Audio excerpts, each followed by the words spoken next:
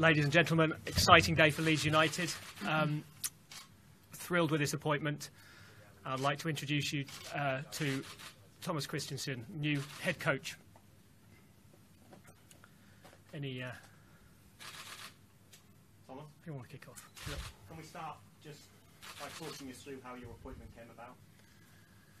Well, it started some time ago. I finished with Apoel, and through my agent had some contact to Victor, and said that there could be a possibility.